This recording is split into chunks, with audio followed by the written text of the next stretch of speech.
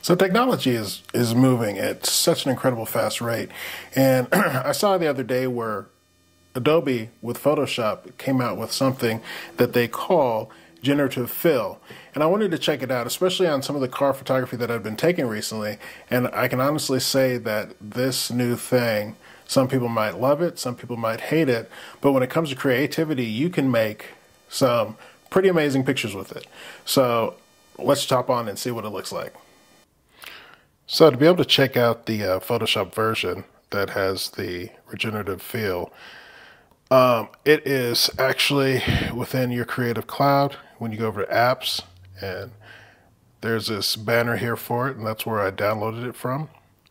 So once I downloaded it, I opened it up, and I found a picture that I wanted to use, one of my car photography pictures I've taken recently.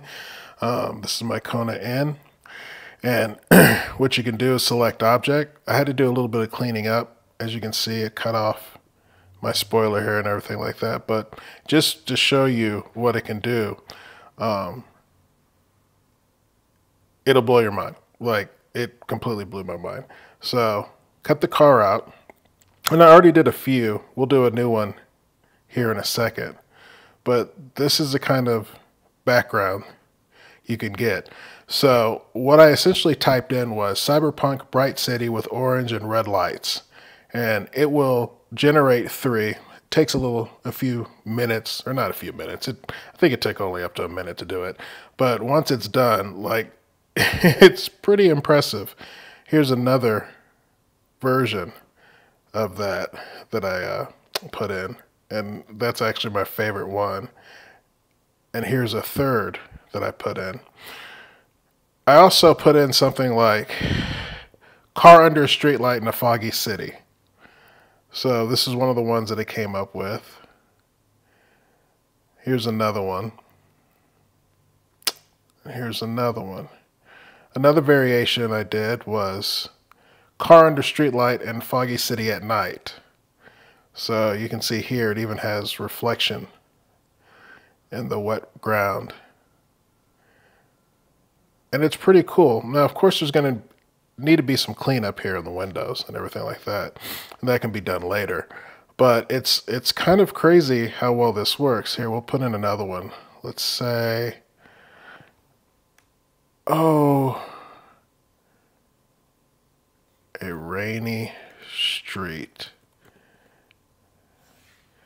And see what it comes up with. So I go ahead and hit generate. It's doing it right now.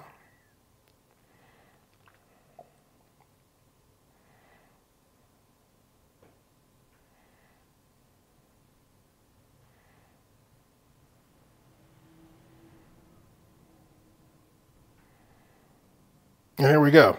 These are the results, and technology is crazy, because this is actually a pretty crazy picture.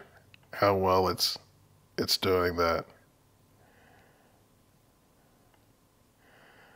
So there it is, the Photoshop beta, which includes the Regenerative Fill.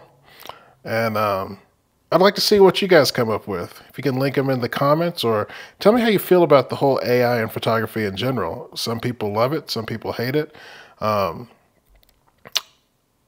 I don't know how I feel about it, but I feel like certain things, it's extremely cool to do, especially something like this, if you want to add a little pop to your picture.